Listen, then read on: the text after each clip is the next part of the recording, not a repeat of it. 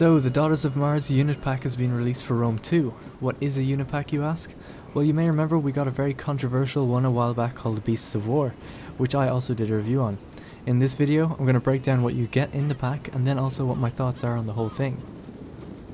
The Daughters of Mars unit pack adds female warriors to different factions and as mercenaries throughout the grand campaign. The pack contains 12 new units in total, focusing most heavily on the Suebi. The 12 is not counting the 4 units that were added also today as free DLC. So either way, your Rome 2 is going to have the feminine touch added to it if you choose to update your game. The 4 free units are Hex-Bearers, a Suebi only unit, are mid-tier sword infantry with only 80 troops in each unit, as opposed to the regular 160. The trade-off is that they can activate an ability called Curse, which lowers the morale of the enemy by 10 in a radius around them. I find it best to have just one of this unit in the army, and don't let them engage until the second half of the battle, as they can break the morale of a lot of troops. In terms of fighting skill, they are outmatched by similar units because of their numbers, so you really want to put the Curse to good use. Amazonian Riders, a Royal Scythia only unit, are good quality light horse archers with a very good range matching most regular foot archers, which is quite good for their tier. Mercenary Amazonian Riders, this unit is the same as the Royal Scythia unit, but can be recruited by anyone in the Sarmatia, Ponto-Caspia and Scythia regions. Scythian Noblewomen, a Royal Scythia only unit, are similar to the Amazonian Riders. The Scythian Noblewomen are medium horse cavalry with really good range.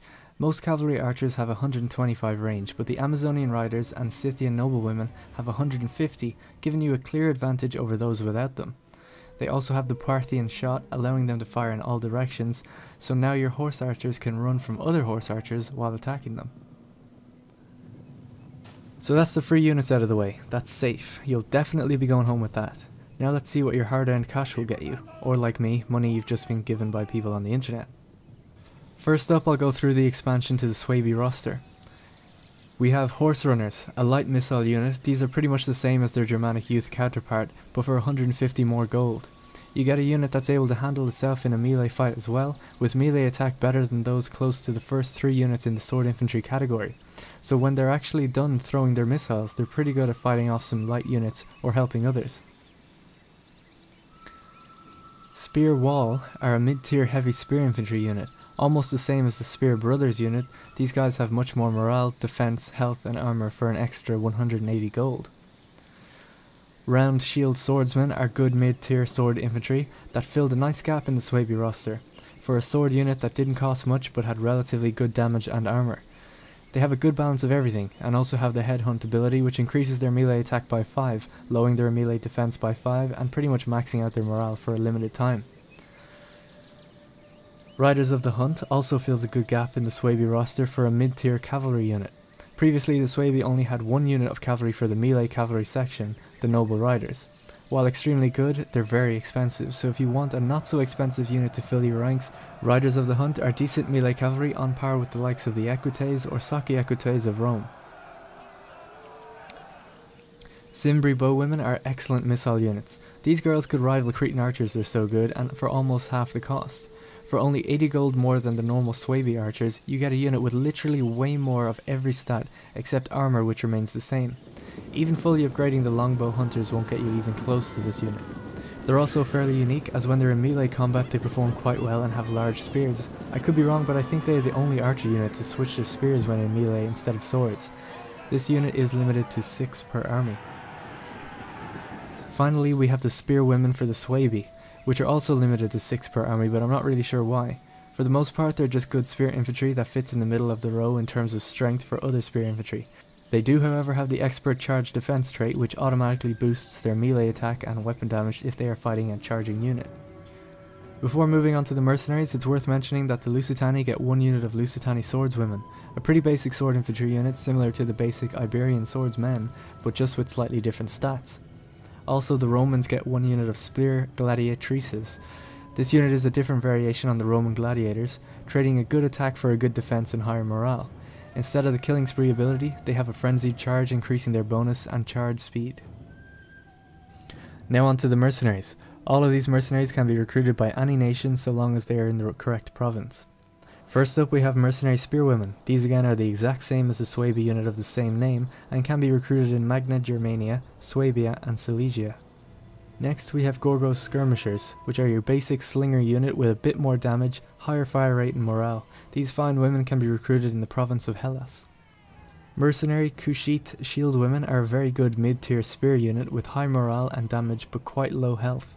They can be recruited in the province of Ethiopia.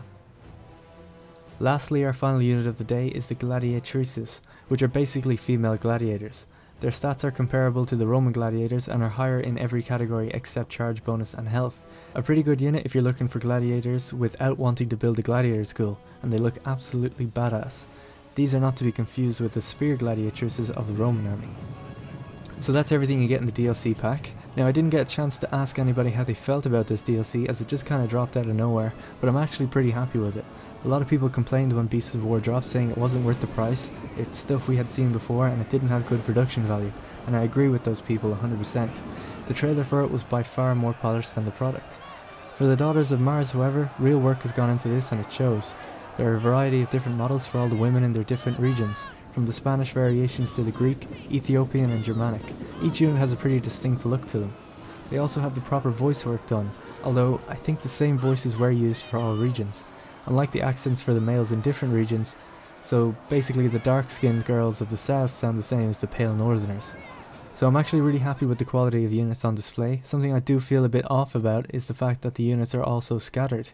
It seems like if you were to have a campaign with most of the factions in the game, you'll probably only ever pick up a couple of mercenary women ever in your entire playthrough.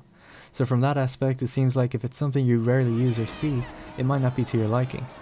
If you did just want to see a female unit, you'll get that anyway with the free DLC. That said, the Suebi have got a massive boost to their roster, so if you have an interest in that faction, I'd definitely pick up the DLC and try out what's sure to be one of the most powerful factions in the game now. Excellent archers, excellent skirmishers, berserkers, better cavalry and some more unique units have really bolstered this faction's strength a great deal. Lastly, I know there will probably be some complaints about historical inaccuracy, as there always is. I tried looking up where female warriors were used in ancient warfare and the accounts are scarce, but it did happen. It seemed like women would only be used in the most dire of situations, when they were just absolutely necessary to fill the ranks. I couldn't find any instances of actual female units other than Amazonians in Italy and Greece. Again though, they were self-declared and not really trained in the military. If you're someone who cares about the historical authenticity, then perhaps this isn't for you, but honestly I don't feel like it has broken my immersion of the game. The female units are rare enough to make it seem like it's realistic to me. Anyway guys and girls, that's my thoughts on the DLC. It's small, kinda trivial, but it does bolster the German roster and it does look pretty cool and adds something a bit different to the game. Let me know what you think, it'll be interesting to see what people make of this DLC. That's all from me, and I'll see you in the next one.